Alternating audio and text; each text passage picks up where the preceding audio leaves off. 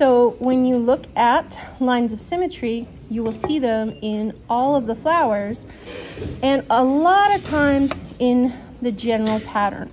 But everyone does these shapes fairly differently, right? It's not made by machine, it's made by hand. And they always throw in something that's not symmetrical, like this little rose hip here. And that's what gives it its kind of like artistic flair. This also is symmetrical within itself, but it is offset. And this is not straight. It leans towards that side, so you get more weight this way. And this is part of the whole art of the symmetry of Métis and woodland flowers and beadwork.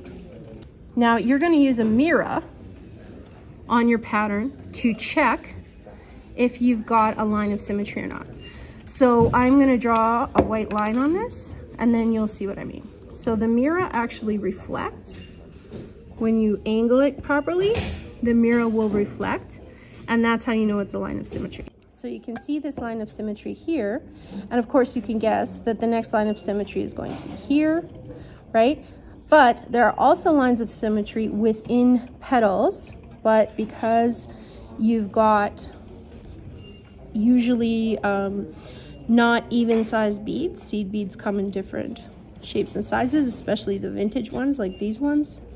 So when you go within a petal, sometimes you don't end up with the symmetry that you would expect. So this petal over here, most petals have kind of like a heart shape, and usually you strive to have the same amount of beads on one side as the other, but it doesn't always work out that way because you are not a machine, you're a beader. So when you go on it, and you go like this, now you see that that heart that we're looking at right now has that perfect symmetry, right?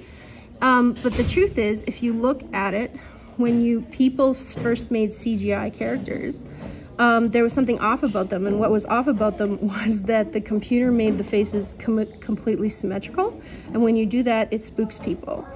Humans are wired for symmetrical faces because symmetrical faces tell us that a person is healthy generally. But when the faces are too symmetrical, we actually don't buy it. So this is a good example of where the beater couldn't quite make the symmetry work because they went a little wonky over here. They overfilled the bead here, right? So, and you'll see that as you get closer and closer to beadwork, it's less and less perfect. And that's fine because when you zoom out, it's gorgeous. And what you know is that it is handmade. And hand making it and being able to hand make things is really important. Having said that, your patterns absolutely, to start out with, should be symmetrical. All of these are from the same book by Gabriel Dumont Institute and Gregory Schofield, and those guys made it. So you will notice that on a 5-petal flower, you are going to find the symmetry will not be exactly the same if you go through. See how it doesn't really work that way? So if you want to find a line of symmetry, you'll actually find it within a petal. So if I go like this and I bisect the petal, see, there's my line of symmetry. So there's actually a line of symmetry going from inside each petal. So if you're creating a pattern for a flower with an odd number, this is how you do it. Here's your button, right? So if you want it to be a 5-petaled flower, this part, the around, needs to be divisible by 1, 2, 3, 4, 5. Generally, what I'll do is I will just go 3 beads in the middle, 1 out, 1 out, because that's what I'm going from. So that means that I'm going 4 beads, 4 beads, 4 beads, 4 beads. That's 20 beads around. If you do 20 beads around, then you can go above every 5th bead and go out 1, 2, 3. So then that would be 1, count over 1, 2, 3, go up from that 5th bead. 1, 2, 3, go up from that 5th bead and go 1, 2, 3 beads out. This is how you preserve symmetry. And then again, you're going to count over 1, 2, 3. Oh, here's that fifth one, I'm going to go out from the fifth one, 1, 2, 3 beads. And you keep doing that.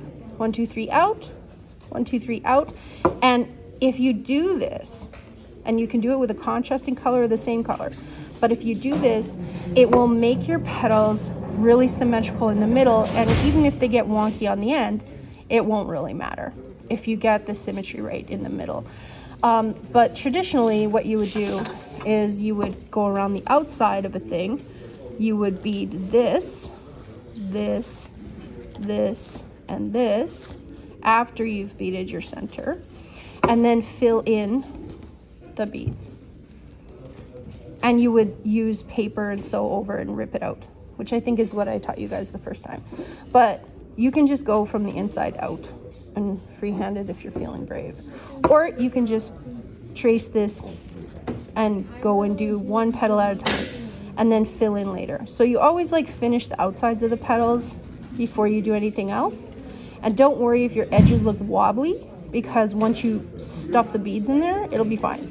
And you will notice on the picture of the Métis beadwork that all of the beads follow this pattern where they go from here, they go out in like circles, right? They're never filled straight.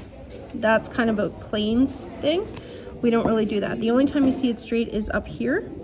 And really every beader has their own kind of ways of doing fill. You'll see some straight here just for variety. But the traditional way of doing woodland flowers is to do like the outside and work your way in. And that's that.